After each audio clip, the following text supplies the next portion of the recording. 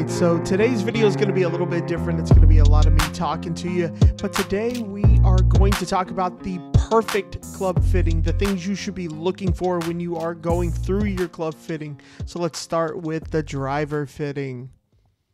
Alright, so when we talk driver, there's going to be a couple of things that we really want to look for.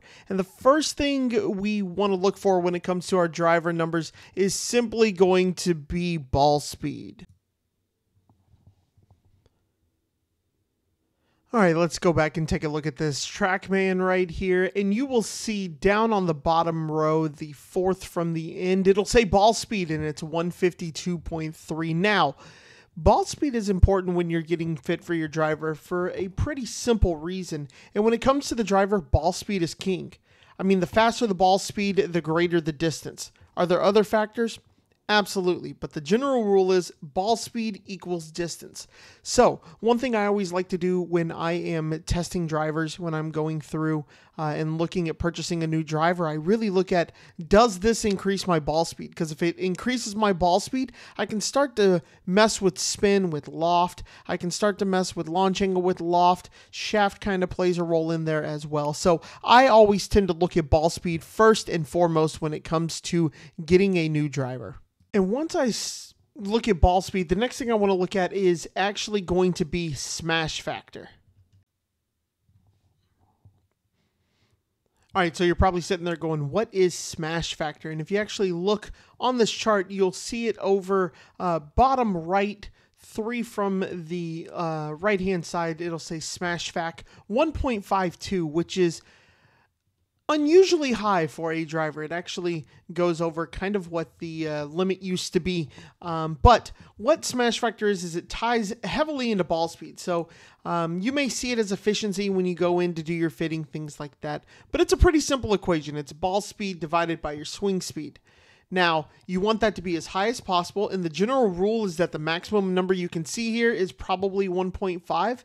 Now, as you can see, this person who did this, Mr. Stickney, got to a 1.52, which means he probably caught it out on a toe. If you get over 1.5, tends to mean that there is something fishy going on with the reading. But smash factor plays a large role because that can really tell us if we're being efficient in hitting the ball out of the middle. When I was at the PGA show last year, one of the key things that Callaway talked about in their fitting process that they talked about a lot was actually smash factor, and how if it's dipping too low, they know that the person swinging isn't actually making solid contact with the ball. What they're doing is they are actually not hitting it very well. They're kind of hitting it out of the heel, maybe the toes, something like that. And so that's the first thing they look at, is going to be the smash factor. I look at ball speed a little bit more because I know if I'm hitting it solid or not.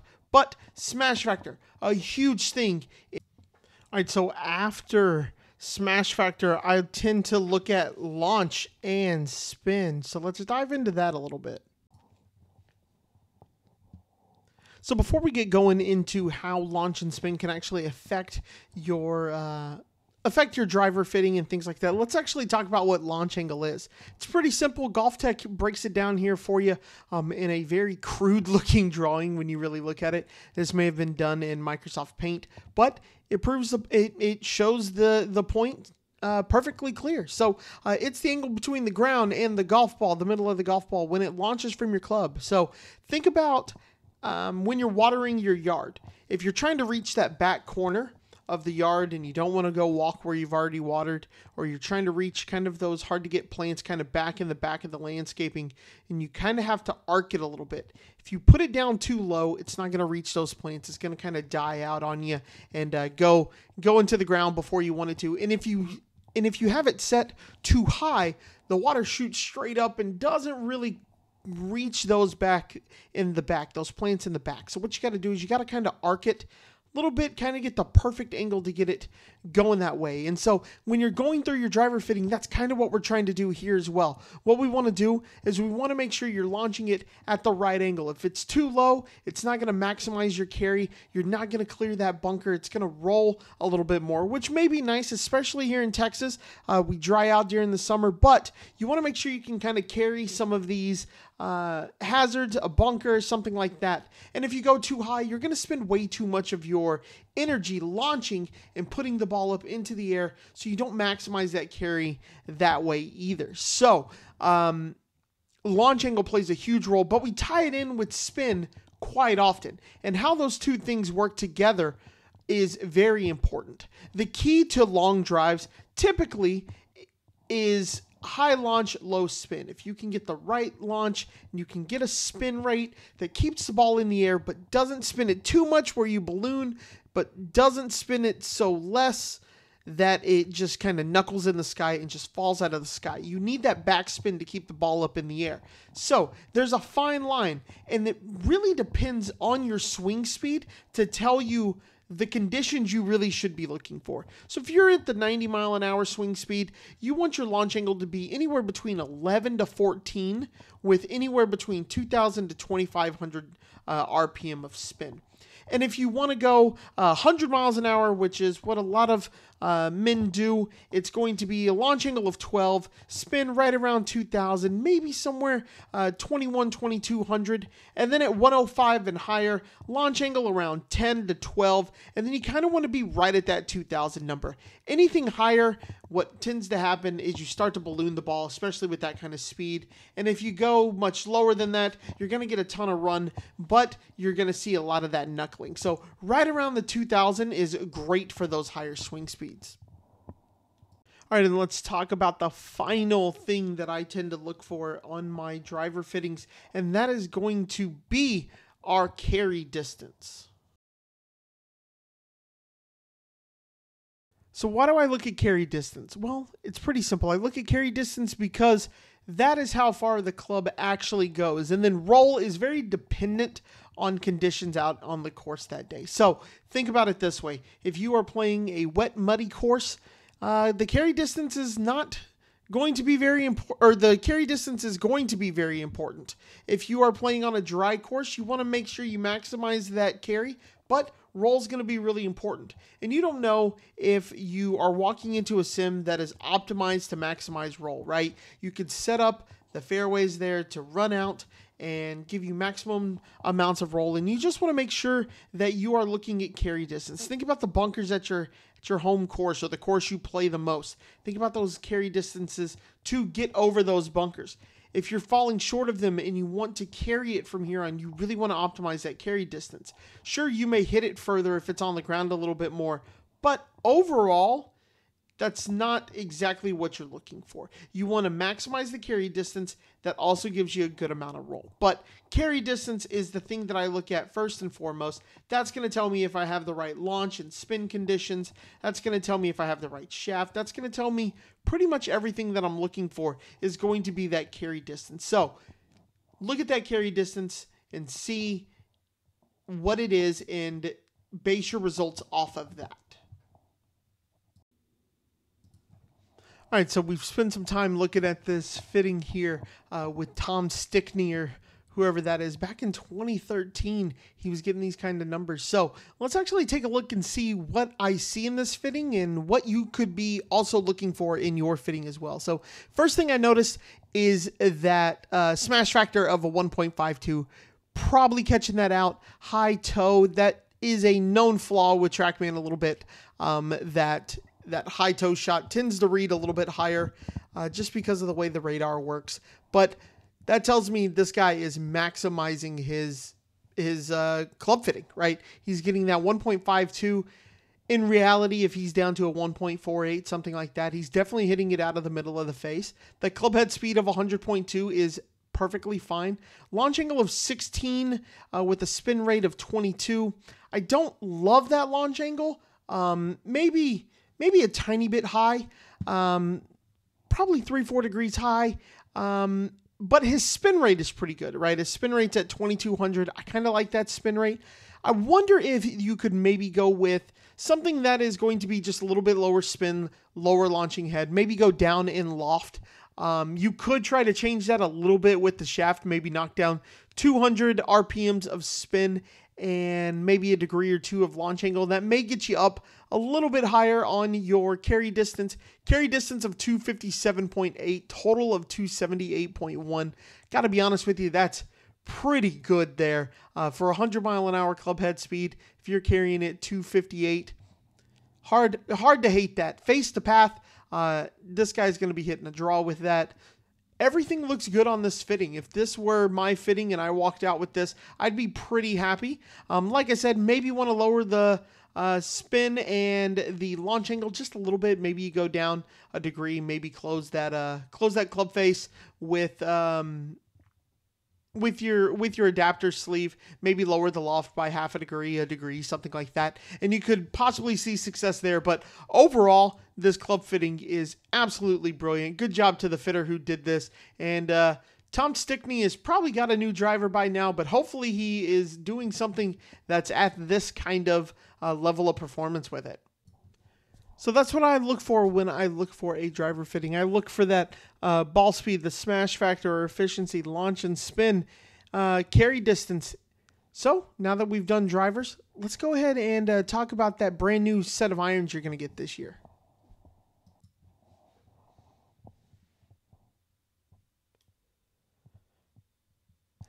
Iron fittings are my absolute favorite things to fit for. I love doing iron fittings. And the reason why I love doing iron fittings so much is there's just so much you can change and so much you can do to them. It's a very complex puzzle and one that isn't the easiest to master. And when you get a good iron fitting, you know it, and it can completely change your game. So let's go through what I like to look for when I do my iron fittings.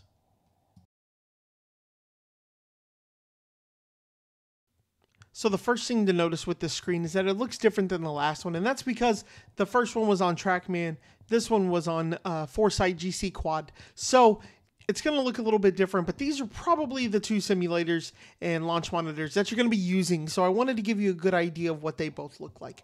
So the first thing, like I said, that I look for is launch and spin when it comes to irons. Now, launch angle is going to change depending on the iron that you're hitting. Technically, if you're a pro, they all kind of launch at the same angle, which is kind of crazy to think about. But the spin is going to change quite a bit. Now, as I said with driver, high launch, low spin equals maximum distance. And a lot of irons nowadays are designed to launch high and spin fairly low. And so the number I always look for when I'm looking for my spin number is going to be the number on the bottom of the club minus 1,000. So, or times 1,000 and then minus 1,000. So to clarify that, if you're hitting a 7 iron, you times the 7 by 1,000 to get 7,000. Then you want to subtract 1,000 off of that to get that 6,000 number, which is kind of the spin number you're looking to hit. Why is that important? Well, you want the spin so that it stays in the air, it maintains its flight, and then when it hits the ground, it kind of stops and doesn't roll through the back of the green. Now, there is another metric that's certainly going to help with that, and that's the next most important metric that I look for when I am looking to do an iron fitting.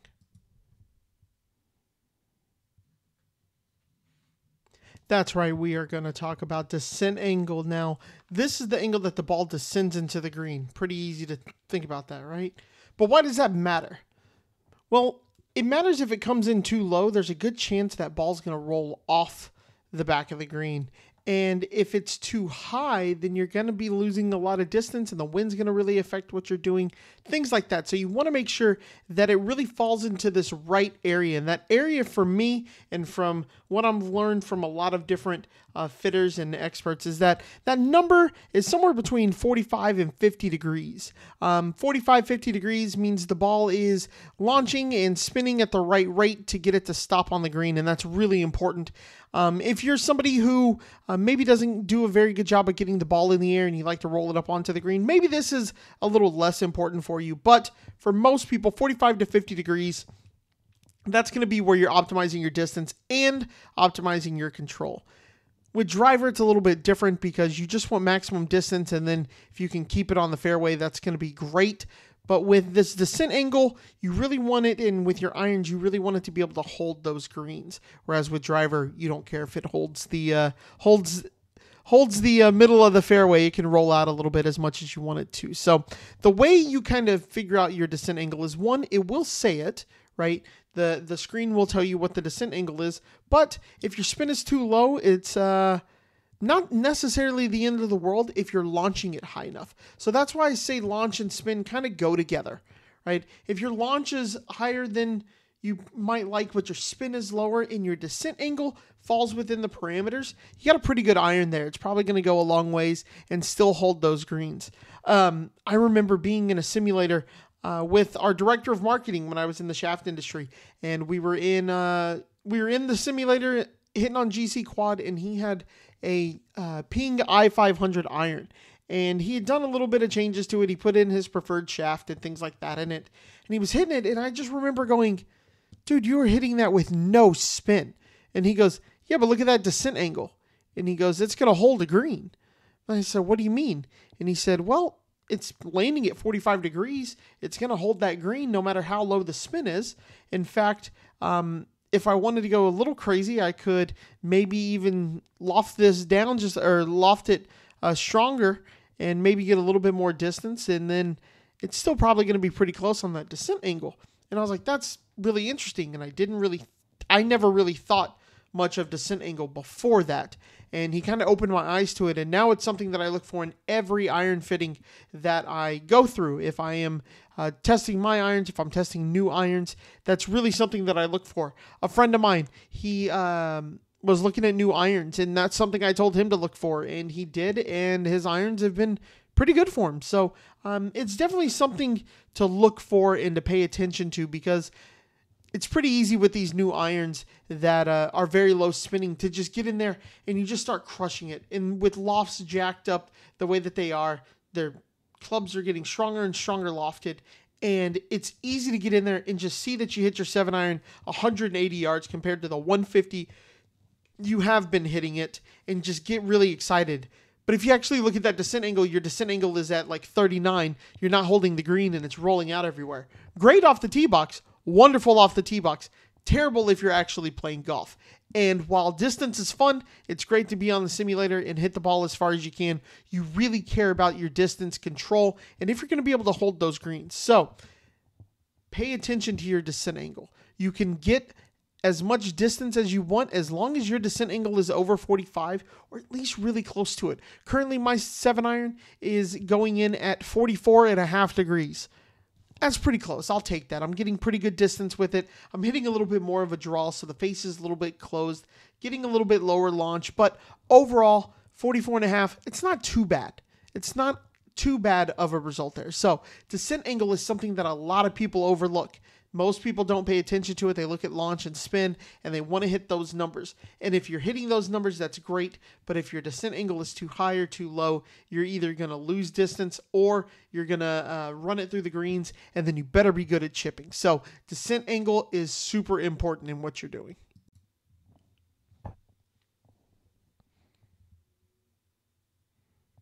Right, so waiting until last to bring up the lie angle is making a former coworker of mine who was the head club fitter cry a little bit. If he ever saw this, he'd be going, that should be number one. He always started with lie angle, and it's pretty easy to see why. We talked about how you're going to maximize your distance, how you're going to maximize that descent angle, but really with irons, one of the big things we're looking for is going to be direction. Right? You want to make sure that that ball is going straight, and the lie angle is probably the most important way to do this. One of the things that that stuck with me watching my former coworker do fittings was he grabbed a fitting head, and he grabbed one that was 3 degrees upright, and then he grabbed one that was 3 degrees flat, and he grabbed one that was standard.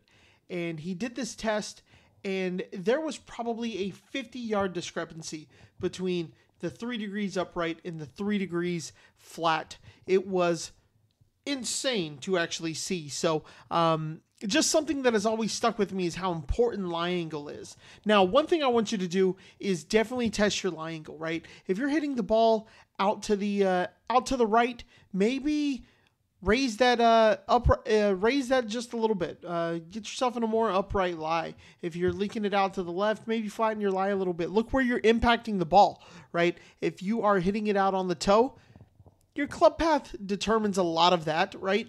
But your ball flight, if you're hitting it out on the toe, maybe you need to raise that a little bit, put yourself in a more upright lie, and get that heel up a little bit, and maybe you'll start to center that shot a little bit more. So the lie angle is a super, super, super important thing to pay attention to in your fitting. And one thing I want you to do is that if you see your fitter come out and he says he's going to test you for your lie angle, and then he puts down a lie board and he puts a piece of tape on the bottom of that club, I want you to grab your stuff and I want you to just politely walk out of there, because that guy doesn't know what he's doing. You want to fit dynamically for just about everything that you do in terms of lie angle. Now, is it always perfect to go ball fit or ball flight? Not always, but it's much better than just using a board. Because let me tell you, the point of the board is to see which part of the club is hitting the ball or the ground first. So if it's your heel, if it's your toe, they're going to adjust it based on that. But here's the thing. I don't care about making pretty divots. I care about making pretty golf shots. And if everything I'm hitting is leaking out to the right, then why would I want to go toe down if it says that that's what the lie board says? Why would I want to flatten out my lie? Well, static measurement, if I measure my wrist to floor and my height and all that, that gives me a good place to start. But for instance, me, if I do my fitting through Ping and I use their color-coded chart and I use the static measurements, what ends up happening is they say I should be in a 2-degree flat lie. Problem with that is my miss is out right. So when I go 2 degrees flat, guess what happens? I start flaring balls out right. And that's a ball flight I hate to see. So I play 1 degree flat because that's how I get good turf interaction and it's how I get the best ball flight for me. So don't use a lie board. Lie boards lie. It's a common thing that people have said in club fitting for a very long time. So I want you to really pay attention to your lie angles and how the club feels and the differences in your ball flight when you try different lie angles.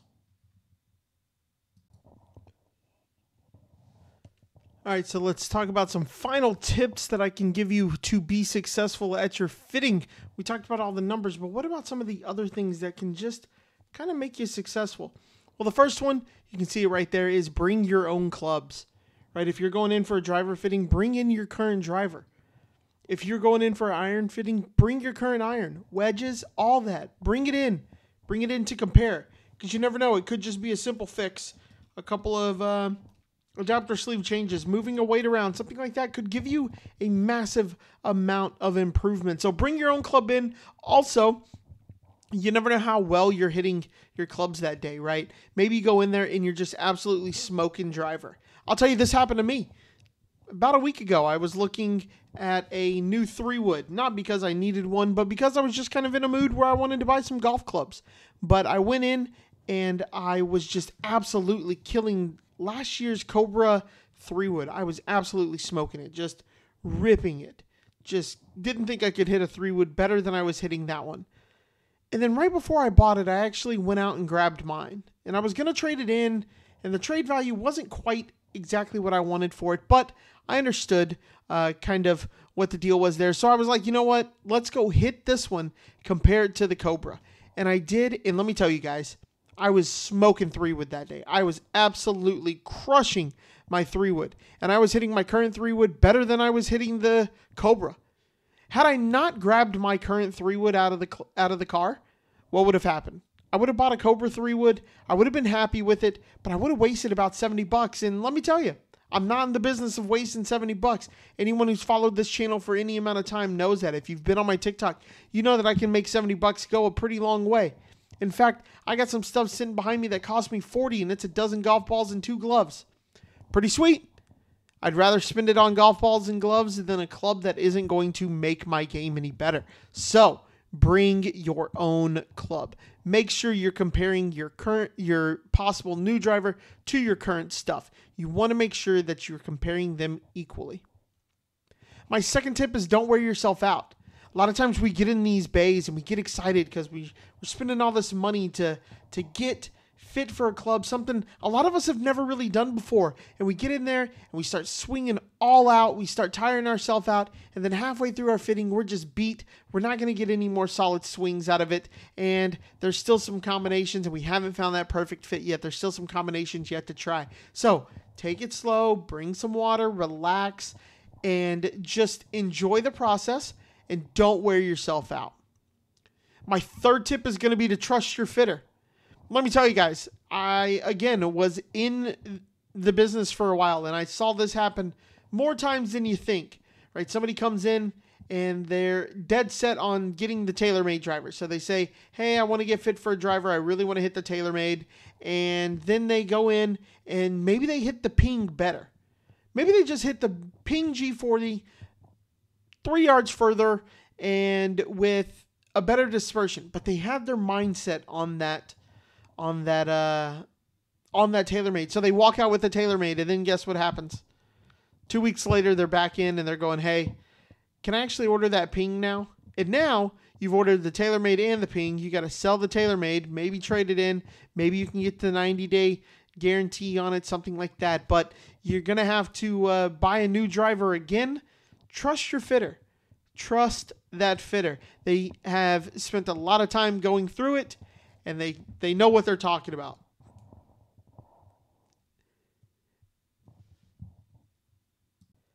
And the fourth thing to kind of think about is going to be don't lie to your fitter. If I had $1 for every time that somebody came in and they said, oh, I hit the ball 300, and then they get on the launch monitor and they're carrying the ball 230, and they're telling us that our launch monitor is wrong or something like that. It's probably not the launch monitor. You probably don't hit it as far as you think you do. So swallow the ego a little bit. Tell the fitter what's happening. The fitter can't fix what they don't know is broken. If you actually want more distance, but you go in and you tell everybody, oh, I want a little bit more control and a little bit more distance, well, we're going to try to get you both. But here's the thing. If you strictly want distance and you're pretty good with control, then tell us that. Say, I'm looking for X, Y, Z. I'm currently hitting 240 on my course. There's a bunker that is a 245 carry, and if I can carry that, it's going to completely change how I play that hole. Perfect. Let's find you something that's going to carry at least 245 and get you over that bunker. It's something that fitters try to do. We want to help you accomplish your goals. Fitters want to help you accomplish your goals. So don't lie to them. They're your partner. They're your teammate in this.